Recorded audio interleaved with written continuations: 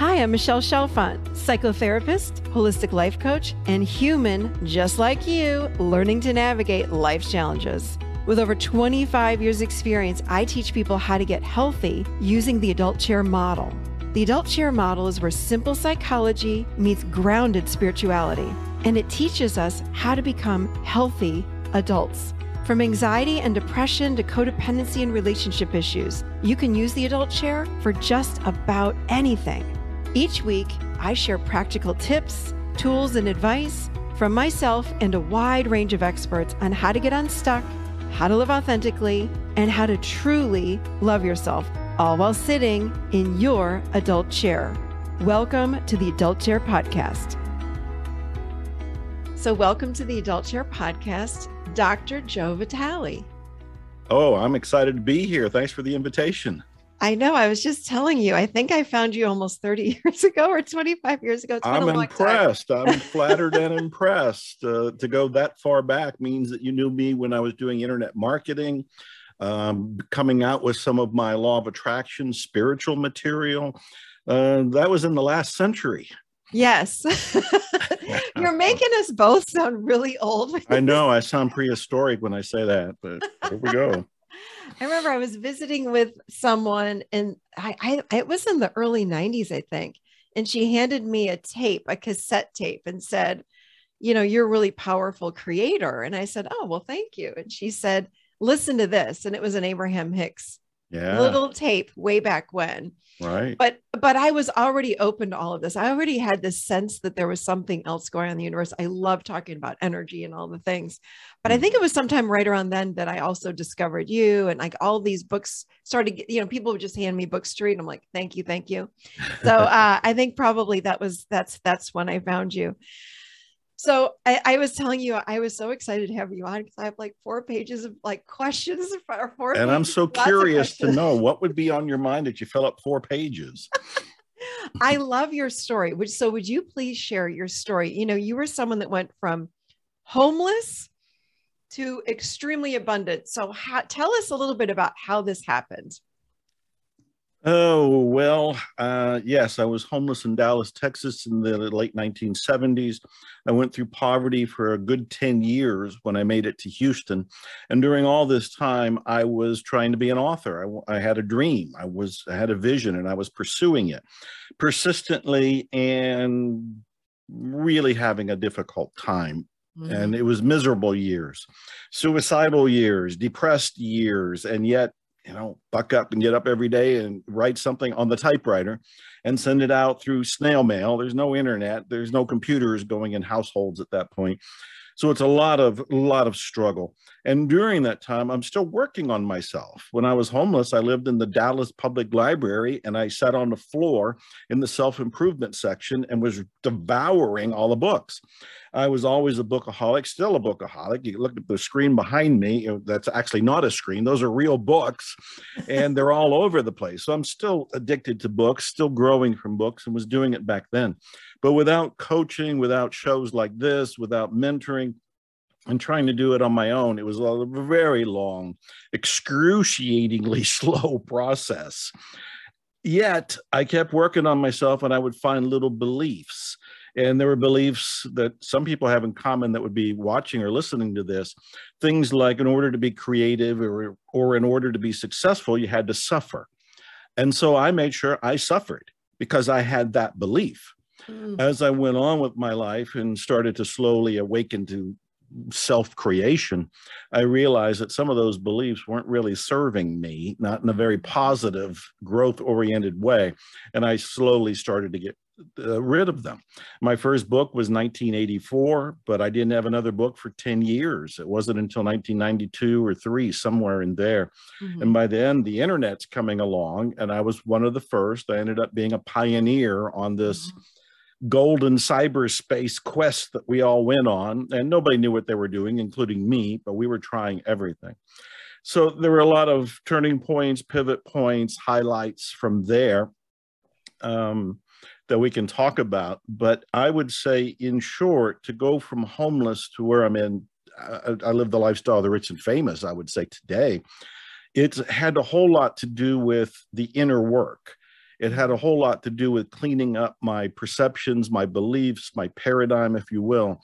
I was already taking action, but action alone isn't quite enough. You got to align yourself internally to make things happen. And as I did that, things started to shift. Everything from getting more books published to being invited to being in movies that ended up changing the world, like The Secret, and going on to be in other movies, recreating myself as a musician. I have 17 albums out, still an author, 80 books out, still in movies, 20 different movies or more at this point that I've appeared in. I now have my own TV show. I have a podcast going on. My God, so many things we can talk about, but the inner work is what got me here. So let's talk a little bit about the inner work. That's one of my favorite things. I bet. I love inner work because I do believe that. I really believe in order to change the outside reality, you got to go inside. It's not about what's out there. It's not about anybody else. Right. It's about us. Right. And I totally agree with that. Changing the outside is like trying to change a reflection on the mirror. You've got to, or I've told people the example is if you stand in front of the mirror and try to put the makeup or shave the mirror, it's not going to work. You've got to do it on you. When you do it on you, then the rest of the world can notice and things can change, but it's all an inside job. Yeah. I 100% agree with that. And what I'm hearing you say is that's what you started really looking at your beliefs, it sounds like to me, and your limiting beliefs to be really specific. So what happened? Like, how did you start to change those? I mean, give us some ideas, because I think about people with their limiting beliefs and we feel powerless to them. And we don't realize that we have a choice over what we are not only thinking, but we can actually do something about these beliefs. Can you just talk a little bit about that? Well, that's a big concept and it's an important insight. So I'm glad you're bringing it up, because most of us feel like what we're going through, we're destined to go through. They feel like it's fate, that it's our DNA, that this is the way God, the universe, our parents, we were born into this. We can't do much about that. And I know that feeling because that's how I thought. And I thought that this is my path through life, that it was set up before I ever got here. And there are certain tendencies when we're born that we might have. And there's certain epigenetic, scientifically proven traits that we might have. But all of these can be changed. When I was homeless and I was reading the self-improvement books in the public library, there's no coach, there's no mentor, there's no internet, there's nothing that I can go and flesh things out with. So I'm trying to interpret it and understand it entirely on my own. And I had a victim consciousness. So I'm reading Think and Grow Rich. And at the end of Think and Grow Rich, I throw the book against the wall going, I'm not rich. I just read the book. Right. I'm doing what I think he told me to do in the book. And then I would read books like The Magic of Believing by Claude Bristol, which dramatically influenced me, because he was basically saying, if you believe it, you could actually create it in your life, but you have to believe it first. And I would think, I'm trying to believe it. I can believe I can be an author, but where the hell is the publisher? Where's the royalty checks? Where's this fame and fortune? Why am I still on the floor in the public library, struggling with what they're telling me is this is the way you can change your life, and reading Psycho-Cybernetics. All of these books that I mentioned are masterpieces. They're masterpieces. These are books that have lived generations and will live forever because they're so profound. But we have to understand them. There's been several people who have said you have to go back and reread books, because whenever you reread a book, you're different. You go back to it as a different person. The person that was reading Think and Grow Rich, meaning me in the 1975, 76 or so, is not the same person who reads it today. Today, I read Think and Grow Rich and I go, oh my God, how profound is this? One of Napoleon Hill's most famous lines was, if you can conceive it and believe it, you can achieve it. Well, when I read it in the 1970s, I made fun of it. It's like, oh yeah, I can be a 7-foot tall basketball player and I can win all these awards and all this. And I was doing like a lot of people, they become very extreme in their skepticism and they come up with things that actually are ridiculous. I was doing the same thing. Instead of looking at the quote as I would today, and he says, can you conceive it? Which means, can you believe that this is possible? Can I be an author? Can I conceive being a basketball player who's 7 feet tall? No, I can't conceive it. Well, I'm just proving Napoleon Hill correct. He's telling me if you can conceive it and then you can believe it, you can achieve it. So I'm reading these books, I'm wrestling with these concepts, but because I sincerely wanted to be a published author, I had that vision there, I took it to heart. I'd look in the mirror in the bathroom at the public library in Dallas, and I would look at myself and say, okay, if I created this reality that I'm in, homeless and starving and no car, and nothing, what might I be believing that would have created this? And I started to just kind of poke my finger at the idea that, well, maybe I'm responsible. And again, this is tough. This is hard work, especially when you're doing it alone, because I'm facing the reality of I put myself through misery. I put myself through homelessness. I put myself through the most, despicable, uncomfortable, hard to imagine situations because I thought I needed to. When I started to wrestle with those beliefs, I slowly made progress. And then when I looked deeper to find out, okay, why would I believe that I have to struggle? And this is what I'm inviting everybody to do. I'm hoping that they're looking at my story as a teaching tale and they can reflect to themselves, what am I believing to create my life right now? Where did that belief come from? So as I investigated with myself, I realized this was a bolt of lightning down my spine. I realized that I thought in order to be a successful author, like the authors I admired, I had to struggle like they did. One of the authors that was my hero was Jack London.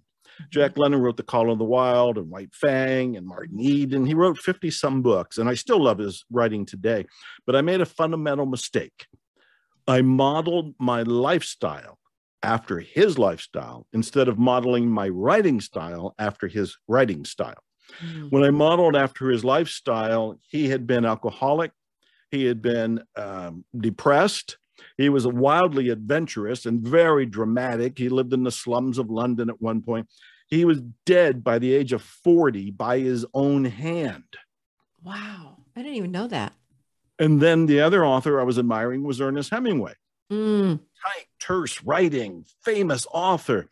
He shot himself at the end of his life. And after a very alcoholic, womanizing, partying, boozing, crazy life, I thought in my unconscious, this is the other thing that everybody needs to realize, you're not purposely, consciously choosing most of these beliefs. Most of them you've absorbed and you welcome them without any conscious discernment. And I had done the same thing. I'm reading Jack London's biography. I'm reading Ernest Hemingway biographies. And I'm going, wow, I want a life like that. And I want to be great like that. And I want to be a successful author like that. And so unconsciously, I came to the conclusion, well, I need to go out there and struggle like that. So in the Dallas Public Library, wrestling with all these, looking in the mirror and realizing, wait a minute, is that true? Do I actually need to struggle like Jack London and Ernest Hemingway in order to be a successful author? Is it possible that there are successful authors out there that I haven't really studied that are healthy, happy, well-adjusted, prolific, productive, and got their fame and fortune and their publication and everything else without destroying their lives or their families? And I thought, oh, there's bound to be. Yeah. So I started looking for them, and I find Ray Bradbury and, some other authors. And I start looking, oh, I just need to model somebody else. And I need to use my beliefs. But, this is the work we have to do. The good news for everybody watching or listening is that it's a far easier process and faster process today because of your work, what you're doing individually with people, and because of your show. Now we can rush ahead. We can wake up sooner. We don't have to struggle as long. We can go, oh, aha, this is why I've been struggling, and snap out of it, so to speak. Get rid of that belief, exchange it, dilute it, put in another belief, whatever it happens to be, to keep us going forward to our vision, but in a happier, healthier way. That was so good. And I'm thinking about, okay, how would people respond? They're going to say to you, but how, Dr. Joe? Yeah, it's not that easy. People are going to say, I can't, I'm only making, let's just say I'm making $50,000 a year, and you're telling me I can go make $200,000 a year. That's impossible. I'm working at a job where this is the salary. And how would I ever do that? So what would you say? Those are great objections. And as you can imagine, at this point in my life, I got an answer for everything. I would imagine. And if I don't have a prepackaged answer, I'll come up with one. We'll think of it. Well, first of all, the how is the number one thing that stops people. Everybody wants to know how. How do I get from here to there? And the truth of the matter is, you don't know how. You don't know how, as you're sitting here in present reality, in current reality, wondering, how do I get to the $200,000 or the mansion or the new relationship or better health, whatever it is. You don't know how. And as soon as you face that, now you can move forward, because what you do know is, what do you want? And if for those that are watching that go, I don't even know what I want, all you have to do, and I wrote about this in my book, The Attractor Factor, is look at what you're complaining about. You're complaining, I don't have enough time, or I don't have enough money, or I'm tired of being alone, or I'm tired of my back hurting. Okay, that's what you're complaining about. You flip it to state what you want. I want to have more than enough money. I want to be in a relationship. I want to heal my back. Now you know what you want. All right. Once you know what you want, you take whatever the baby steps are to move in the direction of it. Most of us sit here going, give me the plan. Tell me how to jump from here to there. There is no plan. There is no strategy. There is no map to help you jump, but you can start here. One of my favorite quotes is from Theodore Roosevelt, who said, do what you can with what you have right where you are. Oh, that cuts through all of it. Yeah. Do what you can with what you have right where you are. When I was in the poverty years and still wanting to write, I had a $5 typewriter. I mean, I didn't have a computer. I don't think we had personal computers then. Or if we did, I certainly wasn't in the ballpark to buy one. And my ribbon portable typewriter was the kind you had to punch the keys. And this is where you start. You start by punching every one of those keys to get a document done, and then going through the material to send it out. So the big thing is, you got to drop the how. You don't know how. Steve Jobs said you can connect the dots looking backwards. You cannot connect the dots looking forward. Meaning that when you're sitting here, you don't know how to get to your vision, to the end result, to the manifestation of it, the attraction of it, whatever word you want to use. But once you arrive, you can turn around and see, oh, that dot led to that dot, that step led to that step. All of it will start to make sense. But when you're in this moment looking forward, you don't have the path. The other thing that you pointed out is, I'm making $50,000 a year. Can I really make $200,000 a year? Hell yes, and more. One of my other favorite stories is, I was brought to Thailand a few years ago by a young man I had never met before. And in fact, I didn't even want to go. But I kept raising my rates, and he paid them. So he bought my enthusiasm. And I went to Thailand. And then there was a turning point in my life, because I met him. He was 35 years old at the time. And he told me the most profound stories. 15 years earlier, he was homeless, 20 years old, homeless in Thailand, sleeping on the beach, no money, no car, no nothing. And he calls a friend of his from his home, which was in Sweden. He had left Sweden because he hated the cold and the dark, ends up in Thailand, goes homeless. Calls a friend in Sweden and says, I need help. And the friend says, and I still marvel at this, the friend said, I'm not going to send you any money, but I'll send you a book. It's like, who says that? I would have sent money and a book. Right. But he said, I'm not going to send you money. I'll send you a book. He sends them the book, The Secret, which is what was based on the movie. The movie was first in 2006. Right after it, there was a book based on the movie. He gets the book, And he's mad. He's starving. He's homeless. He doesn't want a book. But he thought, well, the guy sent it to me. Maybe there's something to it. And he starts reading it. He gets even angrier, thinking none of this stuff is going to work. I'm homeless. This stuff, visualization, manifestation, intention, all of this is nonsense. So he does something that I think was remarkable. He says, I'm going to prove this book wrong. Ooh. I'm going to prove this stuff doesn't work.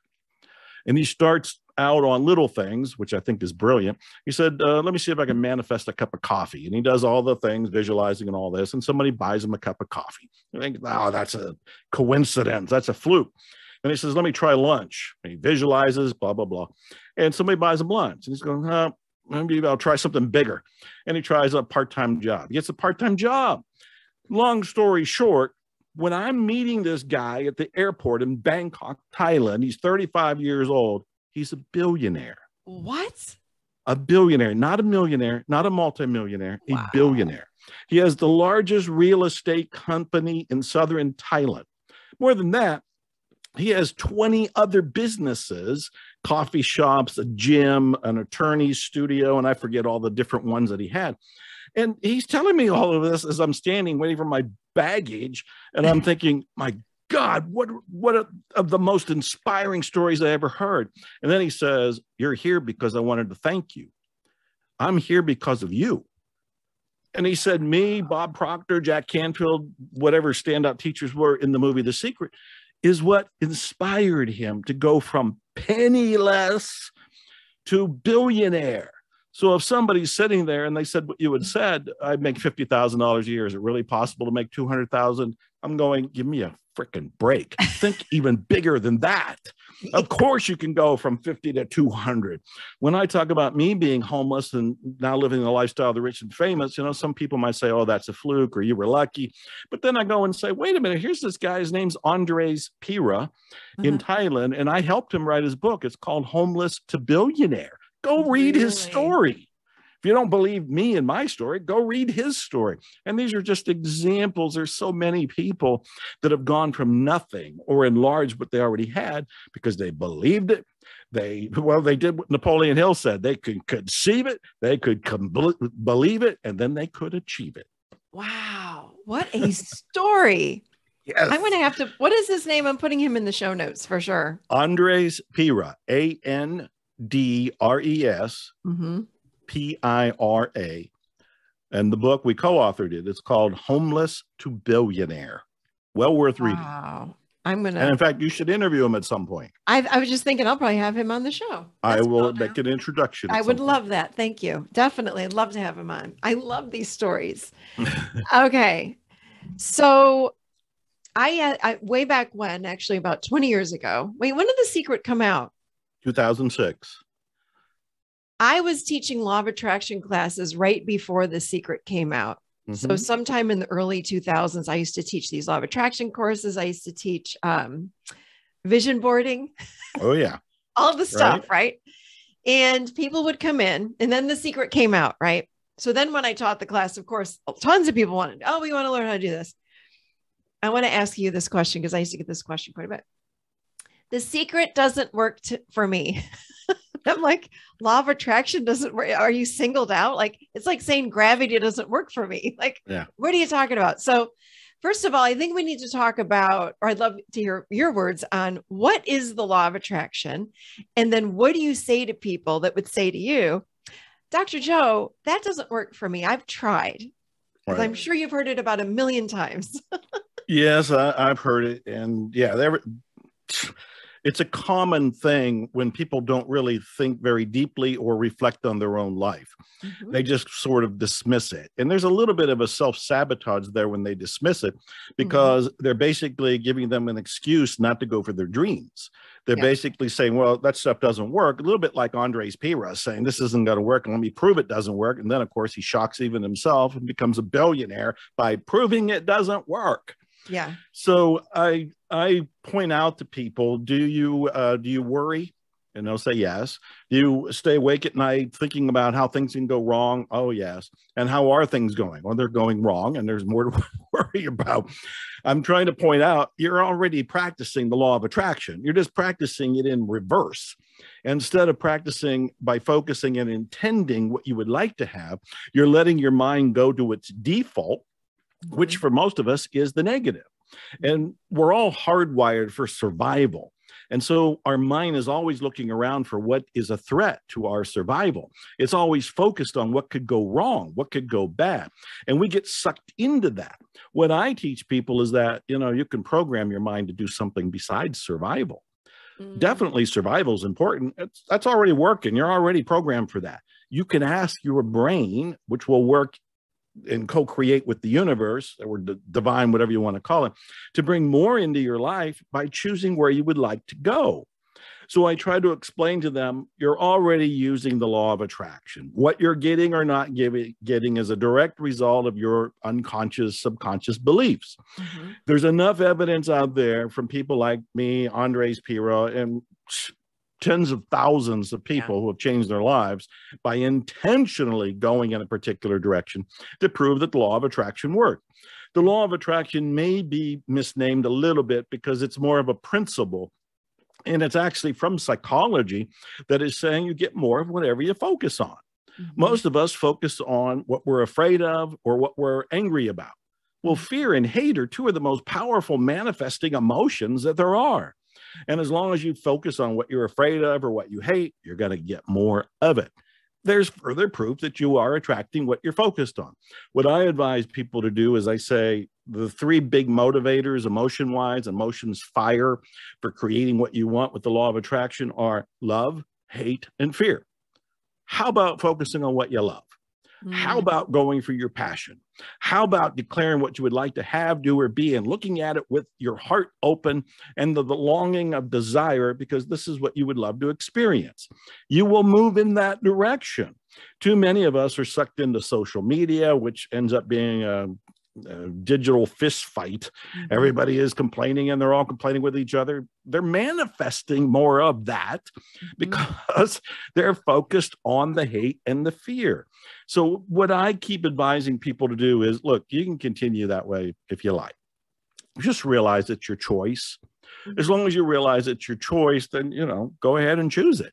But if you realize it's your choice, wouldn't you like to be happier? Wouldn't you like to be healthier? Wouldn't you like to be more secure? Wouldn't you like to be living a luxurious life? And even if they say money is nothing to me, well, do you care about other people? Do you care about other countries? Right now, as you and I are talking, Russia is bombing Ukraine. The last two countries I was in was Ukraine and Russia. I got friends in both places.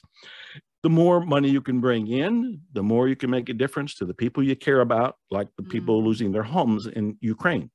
So there's a whole lot that I can say about this. I could turn this into a seminar, but I'm just trying to answer the question. Yeah. So define, though, what is this law of attraction?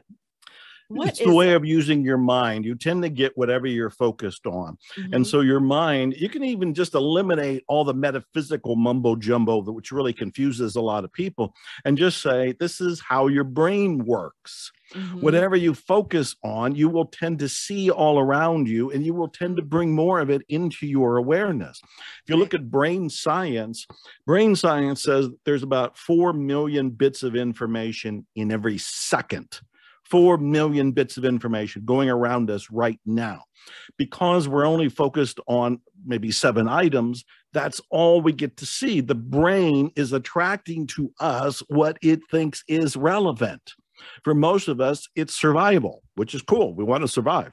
But what I keep advising people is you use the very thing that we're calling the law of attraction to bring into your life more of what you want by choosing to see what you want. So the law of attraction is how your brain works. It is bringing to you what you're focused on. So what about this?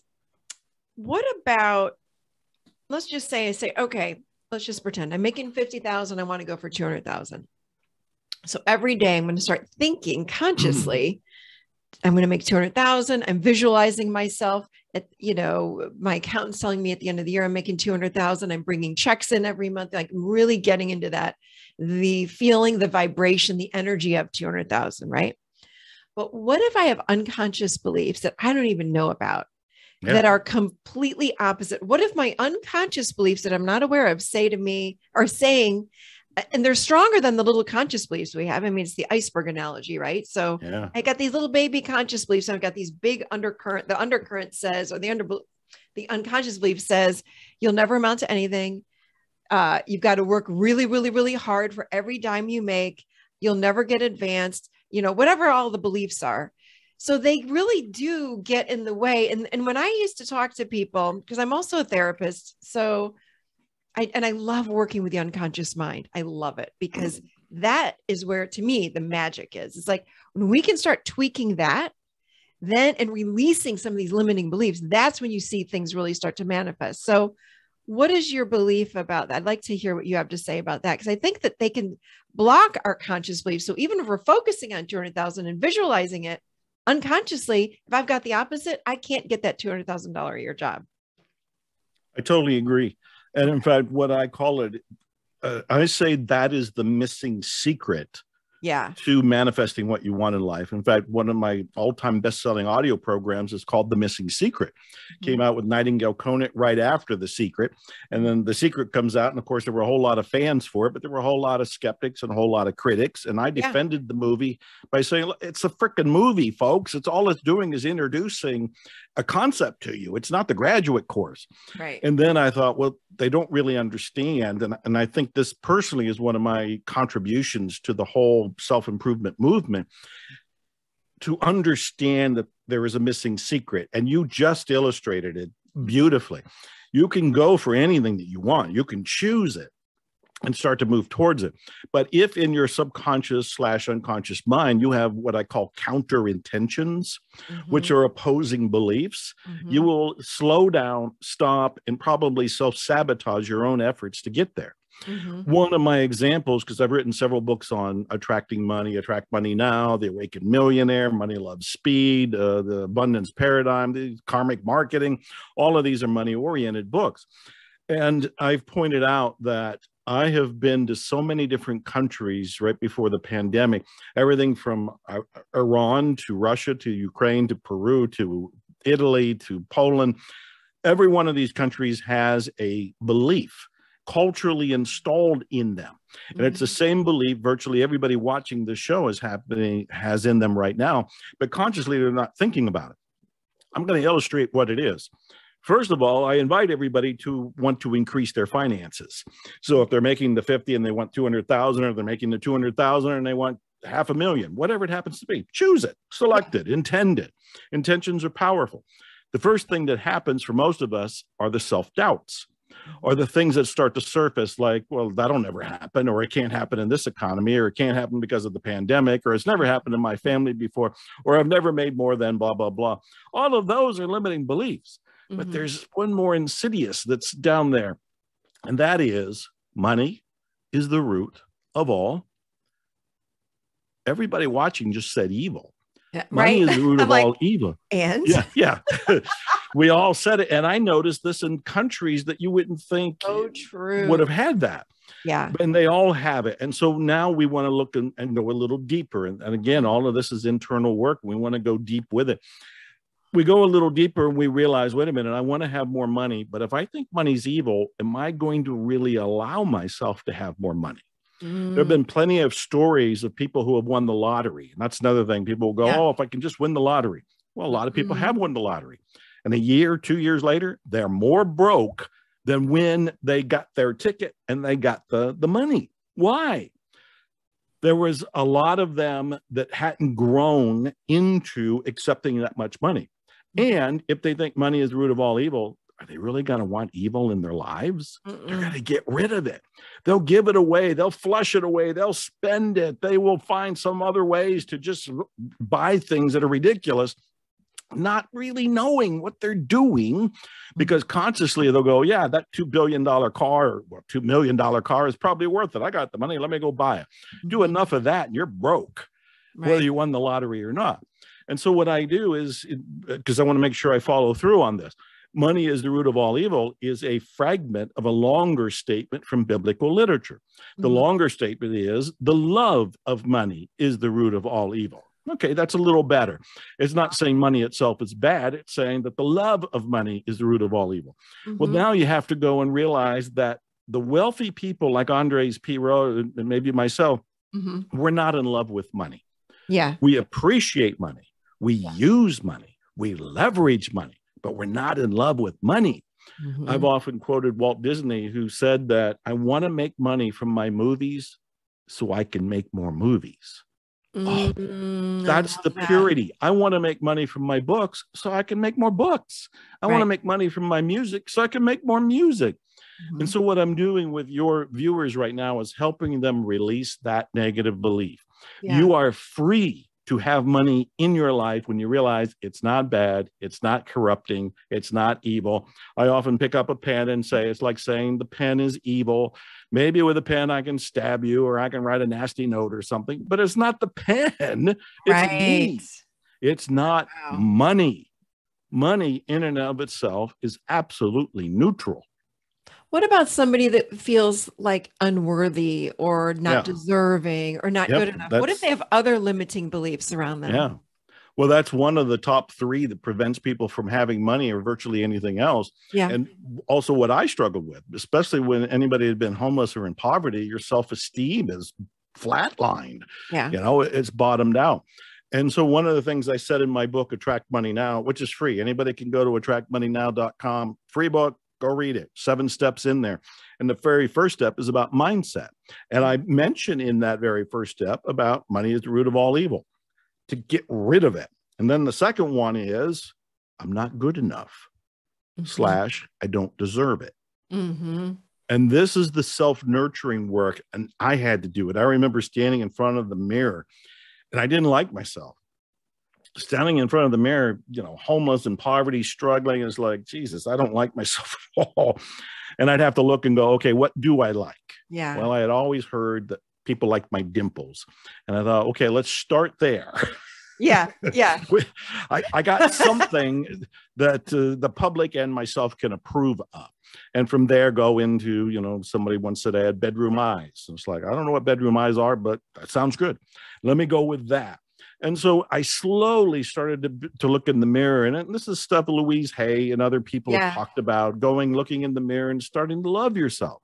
And we don't mean an egotistical, I'm the greatest kind of a thing. We mean the self-acceptance, the self-nurturing, the self-welcoming. So anybody feeling like I'm not good enough or I don't deserve it needs to do that internal work and question those beliefs. Very often we grew up by parents who were very well-meaning and were taking care of us, but they told us no, and they told us versions of not good enough. Enough times for us to conclude, well, there must be something wrong with me. I must be shortcoming in some way. I must be different in some way. Maybe I can't be the one that can have anything in my life. This was all the programming that we received. But now, in this point in time, as adults, as we're awakening, we can look at all of that and go, is it true? And if it is true, well, can I change it? Can I question it? And dismantle it and hopefully even replace it to go, you know what? I was given the gift of life by God, the divine, the universe, the great something, the cosmos, whatever you want to call this. And that alone makes me worth it. I love that. So it's a slow process of really learning how to love yourself and looking in the mirror and doing which is a lot of the same things I talk about too. So I'm right on board with you. Let's shift gears because I know we don't have a lot of time left because I really do want to talk about this. This is something that I actually use in some of my live events. And I was telling you before we started, it brings the house down. I always have Kleenex at my events because there's always a lot of crying. Because in my opinion, you know, it's a good thing. It's a lot of processing. It's a lot of releasing. Let's talk about Ho'oponopono. Yeah. You know, I'm hoping everyone's heard of that term, but you know, I don't know. So let us know as much as you can about that. I know we're running out of time. So it's totally fine. Ho'oponopono is life-changing and miracle triggering. It is a profound healing technique out of Hawaii. And I was fortunate enough to bring it to the world through my first book on it called Zero Limits. I've since written 2 books about the whole thing. Ho'oponopono, in short, is very simple. It's a way to communicate with your concept of the divine. You can call it God, the universe, the cosmos, the great something, Gaia, the higher power, whatever you want to call it. And it's a way of forgiveness, of releasing limiting beliefs, and moving in the direction of allowing divinity to inspire you as you move into the gratitude of the miracle of now. So let me explain all of this as best I can. I had heard this amazing story, and ironically, it was during the time that The Secret was produced and The Secret started going out, and I was being asked to go on Larry King and a bunch of other places, as part of me was not interested in the law of attraction anymore. It was like, I'm moving past this. And yet, you've mastered it now. Yeah. Oprah and everybody wants me to come on and talk about it. And it's like, I got something else I want to talk about. But, I went with the flow and the publicity. And during that time, I had heard this story about a therapist who helped heal an entire ward of mentally ill criminals. And he did it without actually working directly with them. And I thought, this is nuts. I know about magic and miracles, and I've read some pretty amazing stories. But for a therapist to heal mentally ill criminals at a state hospital for the criminally insane and not actually work with them directly, he did some sort of mojo, woo-woo, esoteric, mystical what? And nobody could even tell me the story, and they couldn't pronounce the word at that point. And there was nothing out there literature-wise. But I became obsessed because I thought, if the story's true, I need to know what his technique is so I can help other people. Yeah. And I went there as a good journalist to look for him. I even hired a private investigator to find him. And I found the therapist, Dr. E. Haleakala Hulen. He told me the story. He told me what he was doing. And it's very much what you and I talk about all the time here. It's an inside job. Yeah. He was able to help those patients who were so dangerous, they were shackled on or sedated every day. Imagine this. I mean, it's a state hospital for criminally insane people who were sentenced there, and they're so dangerous and so angry and unpredictable. They're sedated or shackled every day. And other doctors and nurses were quitting because they hated the environment. And so this guy, Dr. Hulen, kind of goes over there and says, well, I'll go and I'll work there, but I'm not going to work directly with the patients. And I'm going to do something you never heard of called Ho'oponopono. So what he's doing is that he would look at their charts. And as he looked at their charts, he had his emotional responses. I mean, they were rapists, they were killers, they were doing dastardly things. And so he's feeling anger, he's feeling rage, he's feeling embarrassment, he's feeling grief, he's feeling shock. He's going through all of his emotions. As he's feeling them, he's doing this crazy thing called Ho'oponopono, which means he's feeling what he's feeling. And then he communicates with what he called the great divine. And he's communicating with them saying 4 phrases. I love you. I'm sorry. Please forgive me. Thank you. I love you. I'm sorry. Please forgive me. Thank you. And again, I worked with Dr. Hulen. He and I did 3 seminars together. We did the book together, Zero Limits, the first one. I spent a lot of time with him. I heard all of this story. I actually talked to the social workers that had been there. And I heard all of this on the most magical, almost unexplainable level. Was an inside experience.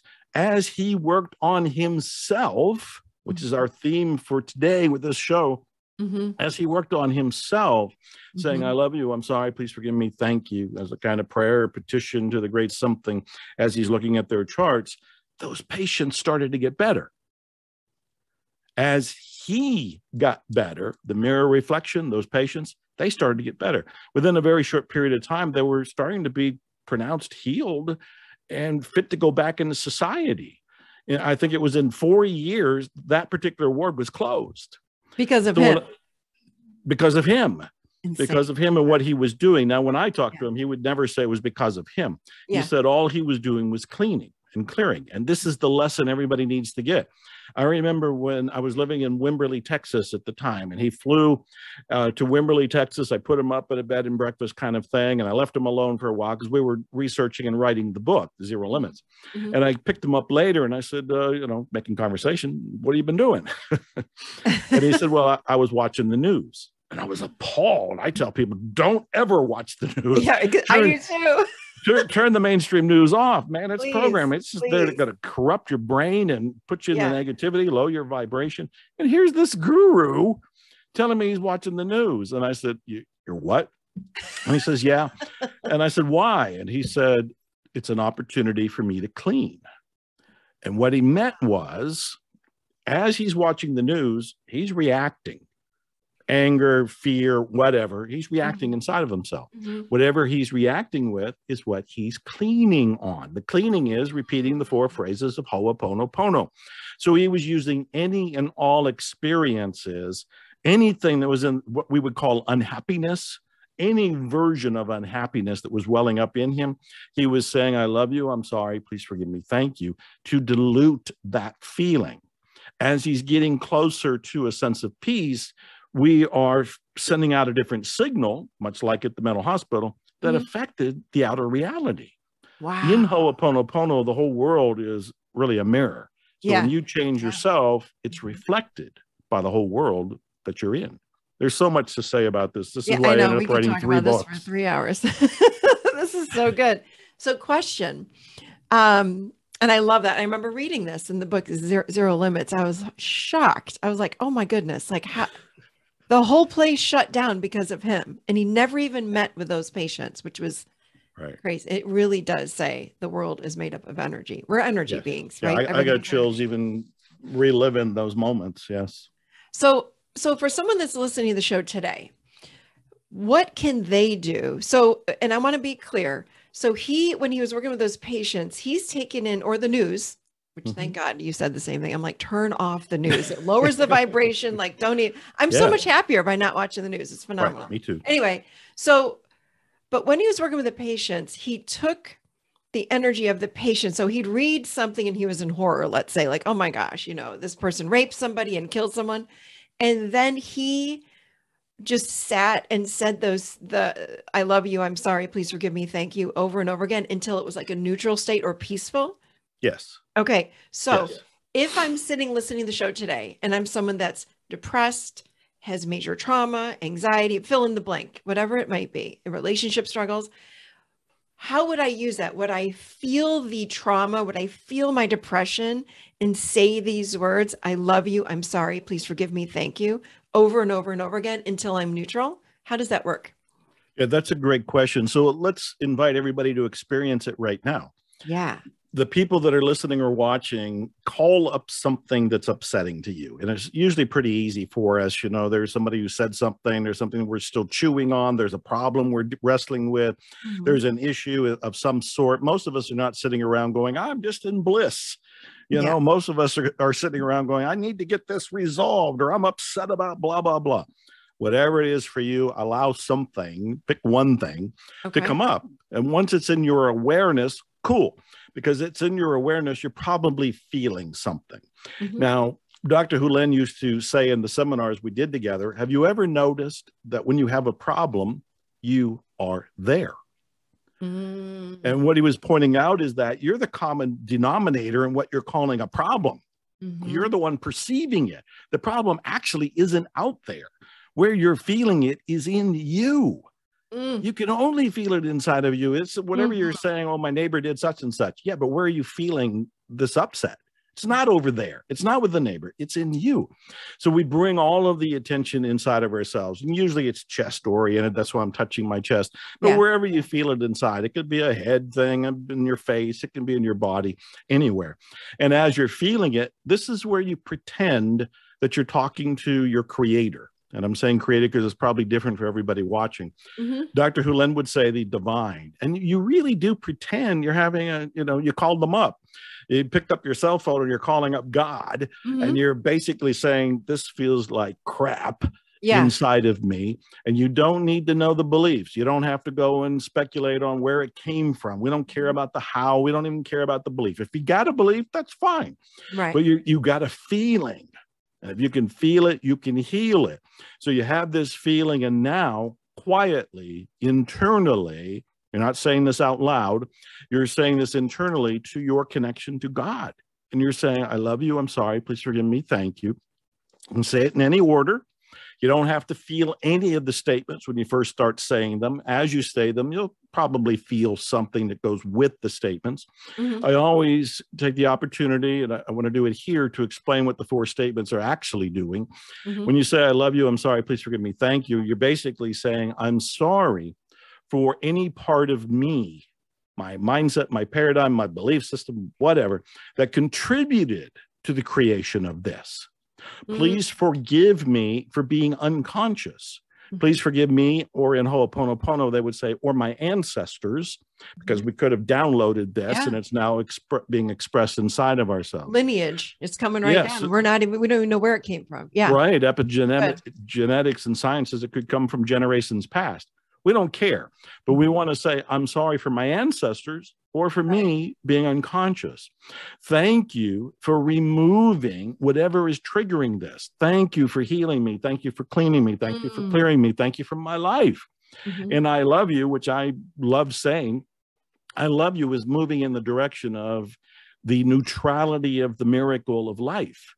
When you say, I love you, you're saying, I love you for my life. I love you for this process. I love you for taking care of the issue. I love you, and all the different things that love would mean.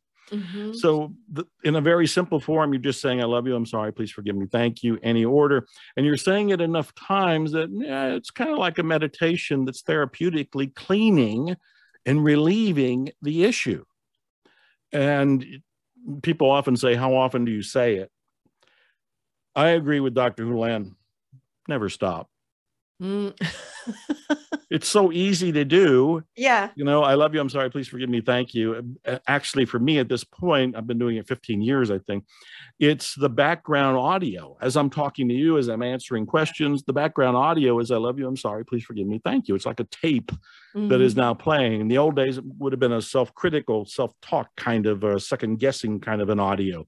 Now, I love you. I'm sorry. Please forgive me is the background, and thank you is the background in my own head.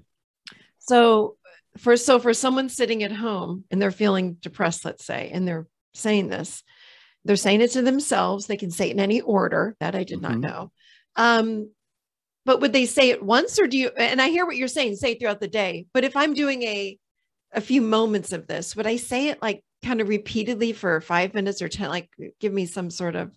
Yeah, I don't think that there is a rule of thumb there other than paying attention. Better? Like, does the energy clear? Yeah.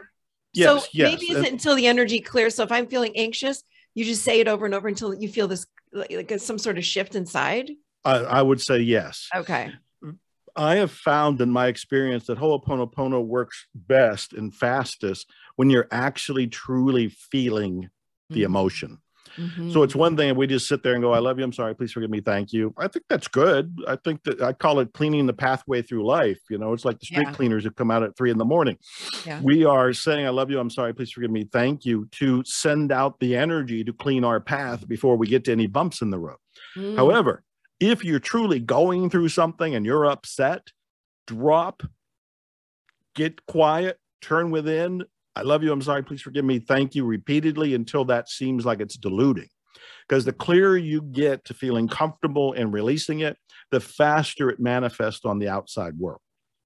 That was my next question. So if I'm someone that's, again, sitting here with trauma or depression or whatever the heck it might be, I'm not going to do this once and my depression I've had for 4 years is gone.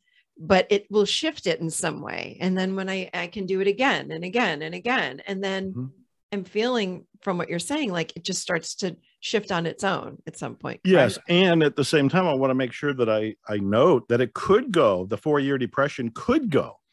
See, my TV show is called Zero Limits Living because I'm using it as an experiment.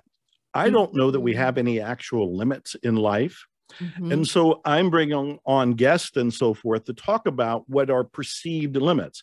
When somebody says, I've had depression for 4 years, I can't get rid of it overnight, that is a belief. Mm-hmm. I'm not saying one way or the other, but I am saying if I was on my TV show, Zero Limits Living, I'd say, let's question that. Yeah. Because with Zero Limits and Ho'oponopono, I think the possibility is there that whatever has been going on can be released. And why not quickly? Yeah. It seems to me the only limits we have are mental constructs. And so I'm at least questioning them. Yeah. And we're working, and I say this all the time, it's not linear. And I'm trying to make it linear for people listening, but I'm realizing as I talk to you, I'm like, this is not linear.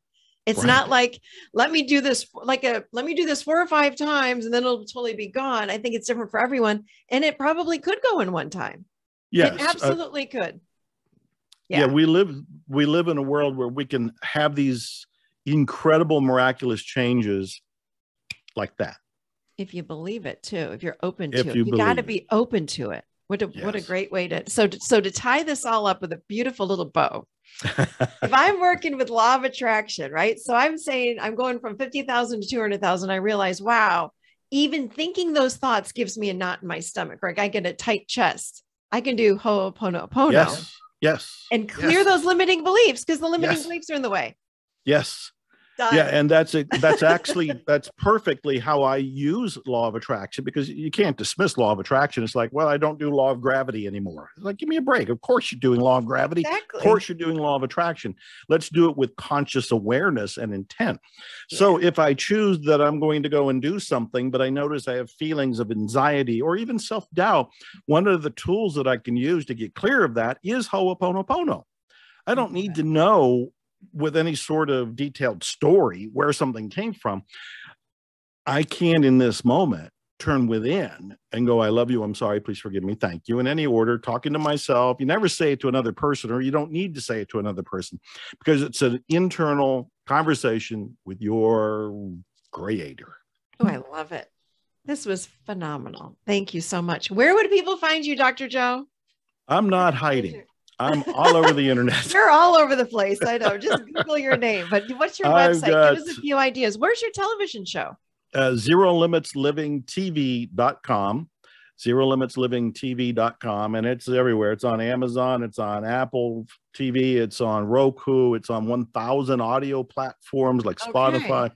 I think the simple thing is just go to ZeroLimitsLivingTV.com. And you can sign up for notifications, or you can see all the shows. I'm posting them as we do them right there. Awesome. And my books are all on Amazon. I've written over 80 books and Zero Limits. The follow-up to Zero Limits was At Zero. And then the third book in the trilogy was The Fifth Phrase. And all of those are on Amazon. My music, I'm a musician. It's on iTunes, Spotify, Amazon, wherever music is found. And what's your website? I got a lot of websites. All right. Just Google your name, Dr. Joe Vitale, and I will put that in the show notes too. But all right. Well, if they go to Dr. Joe Vitale or joevitale.com, that's one of the websites. Awesome. Thank you so much for today. This was so great. It's just, again, it's an honor having you on after all these years of following your work, and now I get to say, hey, I met him and I know him. So thank you. I greatly enjoyed it. I love what you're doing. Godspeed to all your viewers, listeners, and thank you again. I'm grateful. Thank you.